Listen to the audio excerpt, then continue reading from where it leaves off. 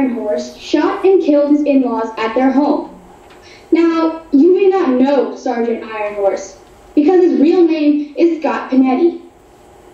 Panetti was brought to court and had his trial done. At the end of his trial, the jury convicted him of guilty of murder and sentenced him to execution. However, after his sentence, there has been much outcry against his execution. Which brings us to today's question. Is Texas within its rights in executing Scott Panetti? My answer is no. Texas is not within its rights in executing this severely ill man for 3 reasons. 1, he is too mentally ill to be executed. 2, he was not able to stand trial by himself.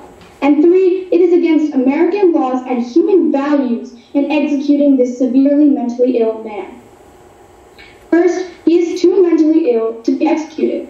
According to Dahlia Lithwick, a writer for Slate.com, Scott Panetti received a diagnosis of schizophrenia in 1978 at the age of 20. Since then, he has been hospitalized 14 times at 6 different mental institutions, from 1981 to 1992. During this time, he would have random psychotic episodes, one of which included when he tried to wash the devil from his walls and put his furniture on the front yard. Then in September 1992, he shot and killed his in-laws at their home while his wife and daughter were watching.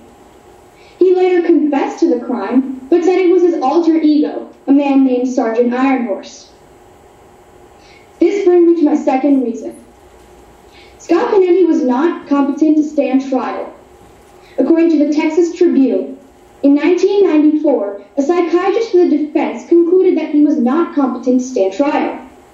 Then a psychiatrist for the prosecution agreed with the past diagnosis of schizophrenia and concluded that his psychotic behavior might interfere with his ability to communicate with the counsel. The doctor also agreed that Scott Panetti could not determine what year it was and who the president was at that time. Yet even after this, he concluded that Scott Panetti is stable to stand trial, and the jury agreed.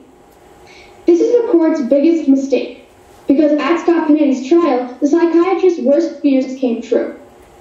Scott Panetti's trial was a sham. He dressed himself in a purple cowboy suit, wearing a hat, and cross-examined himself at the witness box. He also called to witness over 200 people, including John F. Kennedy, the Pope, and Jesus Christ. This brings me to my third reason.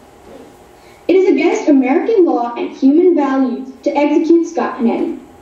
According to Panetti's attorneys, Gregory Wirkoch and Catherine Case, executing Scott Panetti is in violation of the 8th Amendment, which bars cruel and unusual punishment. They went further to say that Texas would be crossing a line by executing this severely ill man.